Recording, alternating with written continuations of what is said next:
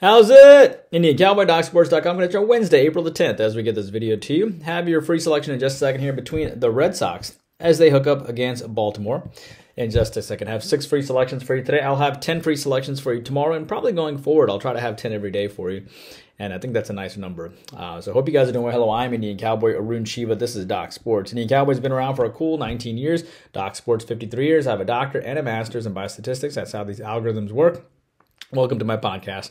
Our best selections are over at docsports.com under Arun Shiva. Our next best selections are our YouTube Premium, our next best selections are our free picks and leans, which is what you watch right now. But we do have a YouTube Premium channel, which is popular. For $20 a month, you get close to 100 selections on Wednesday and Thursday nights at 10 o'clock. Today happens to be Wednesday night, and I'll see you there. We slowly go through about 12. We slowly go through the ball games that you choose, and you get the first look on the next day's ball games, which is incredible value. Great community recorded podcast that's summarized at the end in case you miss the podcast. So let me see here. Yeah, the link to YouTube Premium is in the comment section, as well as a link to how to get to free $60 worth of premium selections as well. If you want even more content, hop onto our Twitter. It has our latest updates, our popular consensus reports, and our hot takes on sports. And our recent videos are posted there as well. What do I need to tell you? Great 7-unit NHL winner yesterday on Carolina. We had a 7-unit NHL winner the day before on Vancouver. So back-to-back NHL 7-unit winners. We are on a 3, and we missed our NBA play yesterday, so 3-1 run in the NBA. We had a great March Madness, plus 2,500. We won the 7-unit we had a 7-unit win on UConn Purdue under. So we ended March Madness really well. We had 14-10 for plus 2,500, which is great. We're passing on hockey today. We have a 4-unit NBA selection. We have a 4-unit baseball selection today. Obviously, 4-unit NBA. So we're going to win the NBA, I believe, and baseball. NHL, after back-to-back 7-unit winners, we might have a 7-unit on Thursday.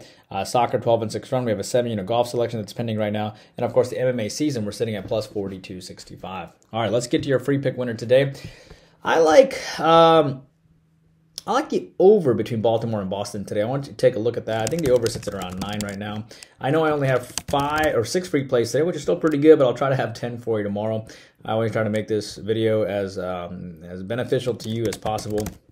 So, yeah, as far as Baltimore and Boston are concerned, I'm very surprised that this line sits at 9 today. I thought it would come out at 8, and it didn't. And this line has been at 9 all day, too, between Irvin and Crawford. I think this is what's going to happen here. Baltimore beat Boston 7-1 yesterday. That's going to tick off Boston, and they're going to put up some runs today. Baltimore 6-4 currently. Boston does not lose back-to-back games, it seems, this year. They just lost 1-7. It's the worst loss of the year for Boston, actually.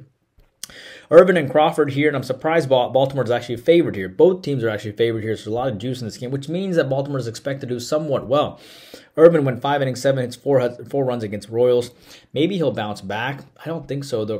Because Boston is on a bounce back. Crawford went 4-2-1 against the Angels with a 0.84 pitcher. This is the best offense that Crawford has faced all year. Seattle's not that good, and neither is the team that he just faced against the Angels. I think Crawford gets lit today, and I also think Irvin gets lit today because Boston's ticked off, and that's why I like the over 9 runs today. And so I like the over 9 runs. I think that's going to be a high-scoring affair. Brewers and Reds. I'm going to go with the Reds here. They lost 9-5 yesterday. Miley has not pitched this season, so I think he starts off a little rusty here today. Remember, he's been pitching over 11 years. So Cincinnati's a fastball-hitting team. They took 2 of 3 from Philly. Decent public fade as well. Green went 6 innings, 3 hits, and 1 runs against the Mets. He's put together back-to-back quality starts. So give me the Reds here on the bounce back. Miami and the Yankees. I'm going to go with the under here, similar to the 2-3 score yesterday. Miami's lost both games in a row so far against the Miami has lost both games on back-to-back. This is maybe the worst team in MLB history. I don't know. They're 1-11 out of the gates, the most losses ever. It was 120 losses back in 1968 for the Mets. So I don't know what's going to happen here, but you have a Yankees pitcher in Weathers who went 12 innings and no runs, and he lost last game, so he's going to be motivated coming over from the Cubs. And then you have a Miami pitcher that's clearly on the bounce back as well, giving up 10 hits and 5 walks in 9 innings, which is 15 base runners in 9 innings. So give me the under here. I think both these pitchers bounce back. Toronto and Brooklyn. I'm going to go with the over there. You have Brooklyn that won 96-88 last time. I think it'll be nothing like last time. Toronto with the revenge. Toronto lost 123-140 to Indiana last game. They had beaten Washington and Milwaukee prior to that. Brooklyn just lost 77-107. The Kings had lost back-to-back games coming in, so they just got destroyed by somebody. What does Brooklyn do after only 77 points last game? I think they put up a lot of points. I think Toronto is an active dog, and they have revenge. Give me the over. Cavs and Memphis. I like the under there. Cleveland off 120 points last game. They're giving up 120 points. They have to bounce back at some point, losing 3 in a row. And at the same time, Memphis has to bounce back. I think after they've lost back-to-back games after winning 3 straight as well. Both these teams' identities, the under, like the under there. Finally, Charlotte and Atlanta in the NBA. Give me the under there. Atlanta beat this team 132-91 last time. Charlotte lost by 26 points to Dallas last time. Super motivated as well, I think. After a tight loss to OKC, I should have figured that Dallas was going to come in and rout Charlotte because they're not going to take him easily. I missed that actually on my top play yesterday. Dallas saw that and blew them out. But Atlanta's off back-to-back losses. They should play well here to the under. Step up back up on defense, and Toronto's off of a massive revenge when Atlanta routed them.